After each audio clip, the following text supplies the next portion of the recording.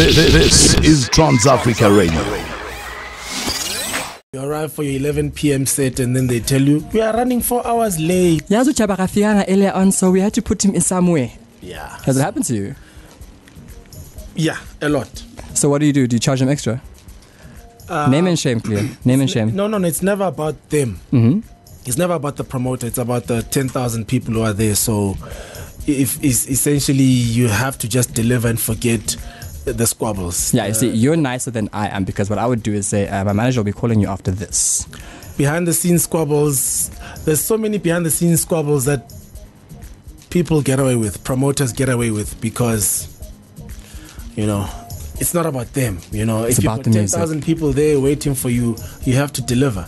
You know? Talk to me about the. Sometimes sorry. Yeah, go ahead. Sometimes I've played back then, like when I was still on the come up, you know, where the guy will say, I'll pay you when you arrive. Huh? And he doesn't pay, you know.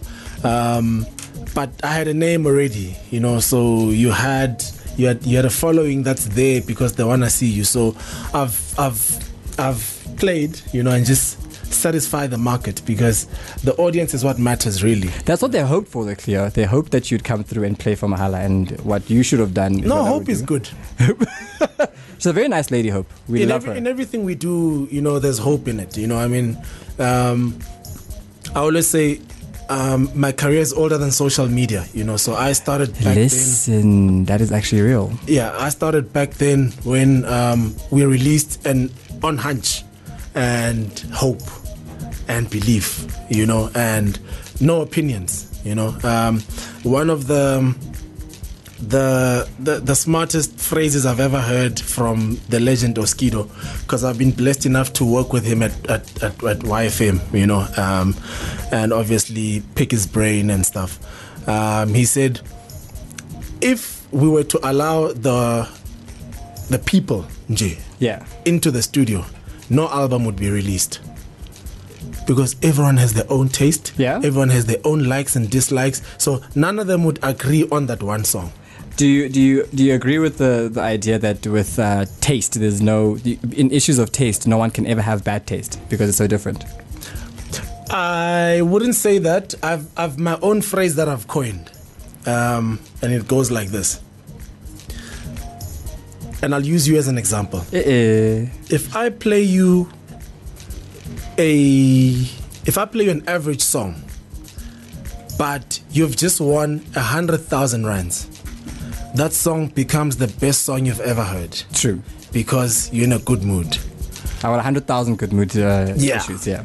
And then obviously you'll start wondering 2 weeks later, where are the songs? Yeah, I'm not sure. But if I play you a very good song on a day where you've just lost 100,000 rands and you've just been dumped, that becomes a bad song. Okay. You know, so music goes with moods. So I always tell people, listen to it again.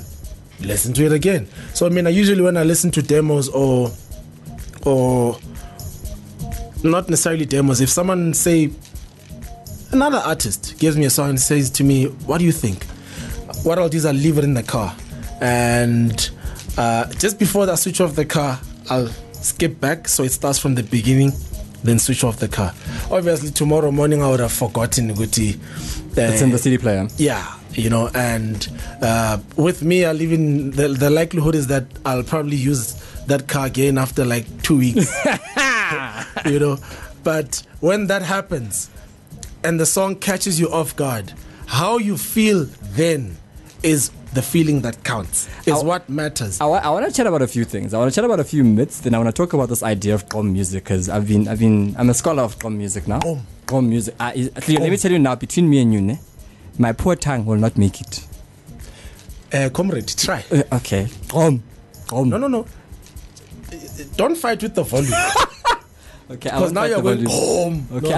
I'm trying to get that thing that you have behind yours. It's tongue action here. Ooh. Cleo. Sorry, it's a family station. Let me rephrase that. It's tongue palate action. Okay. Yeah. Gqom. Yeah. Got it. Gqom music. He's going to say for the remainder of the hour. So we'll be talking about that and how it's replacing Kwaito music, because your genesis is in Kwaito.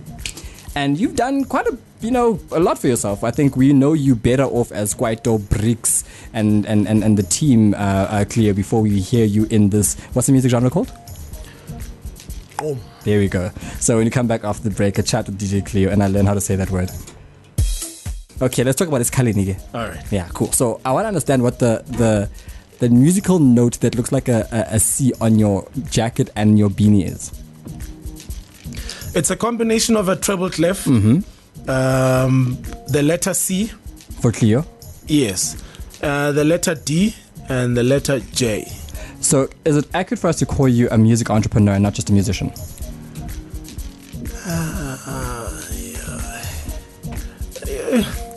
Look, what's problematic with that? There's so many titles that people can bestow on me, and I'll gladly accept some of them, or most of them. But it doesn't mean I see myself as some of those. Some will say jack of all trades, fine, but and then others will say something else. But it doesn't mean I see myself as those things. I mean, let's talk about the fact that you've been in the music industry now. From my calculation, it might be a bit inaccurate, but from 2004 was the first time we heard about you, right? No. Earlier? 2001. When was your first album released? Wasn't it 2004? 2004, but Yeah. I'd been in the scene releasing through different compilations. I'm on Fresh House Flavor 5, which was 2003 by DJ Fresh. I'm on another DJ Fresh compilation 2002 and another one 2001 and so on. Zega was 2002. I was on TransAfricaRadio 2002. You see. What's wrong with you, my brother? I wanted you on your own version to tell us that you actually started your career right here in the studio.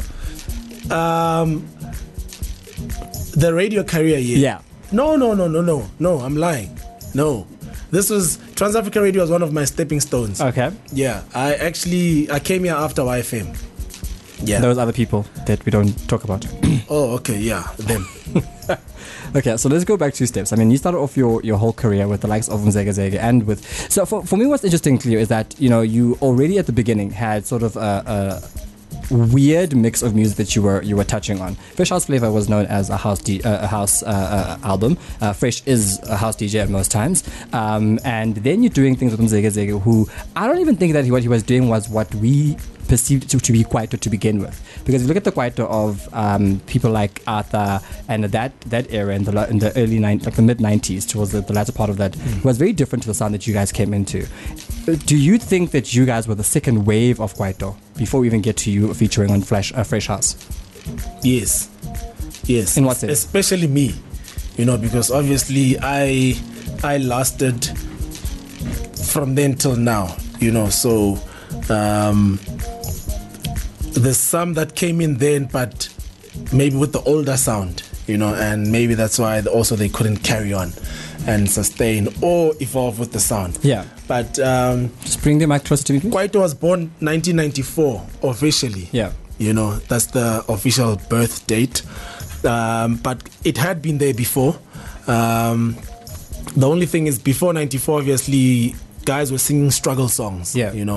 And yeah, man. So we were the second wave, and the thing is, I'm a musician before anything else, so I play instruments, so I understand the role of a tom drum in a song, I don't just see it on a software and I don't know what it is and then it sounds cool in a song and you're just using it. No, I understand what roles different instruments play, what roles different microphones play, and so on, and why certain instruments are mic'd, some are not, some are acoustic, and so on. I understand those things, I understand the dynamics around that, and that's why you'll hear my music is very broad. I mean, I've worked with Squatter Camp, I've worked with Jamie Dludlu, I've worked with jazz musos that you don't even know, I've worked with Bess Roberts, he plays brass, he's from the UK. I've worked with, he plays harmonica. Yeah.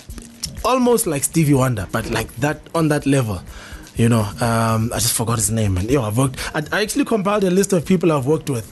And I think so like 5 years ago, And it came to 91, 5 years 91 Yeah. collaborations. Yeah. That's Platform One. I don't know if you know Platform One. Your parents would know Platform One. I mean, I'm not exposing my age. They wanted to work with a young kid. I mean, I need Ben 10. Right, they wanted to work with a young kid. Okay. Yeah. Okay. No, you were the young one in the studio. Okay. Yeah. Okay. You know, we've got your bio right, so I can find out how old he is. So let's talk to me. I mean, you say that you've worked with all these people. I mean, 91 people is an incredible feat in any industry. But let's talk about how we start defining this idea of Kwaito, because I find it very difficult for us to start. I mean, we're saying this off air to even start. Putting a name to this idea of Gqom music, because I think not many artists, many musicians have the artistic know-how of understanding what the content of music is. So unfortunately, in like sort of the last 3, 4, 5 years, it's become easy to release music because you sort of create a beat, you can do it in 10 minutes, and then you get one line and a hook, and then you get a bunch of girls in a swimming pool and you've got a music video. So I mean, for people like you who've literally stood the test of time, Kwaito, the genesis and the sound of Kwaito, what makes it different to any other music genre before we even start defining what Gqom music is? Wow. You are complicating my life right now. I like to. Because I've never really focused and dwelled on the technical or semantics, of Kwaito and what goes into Kwaito.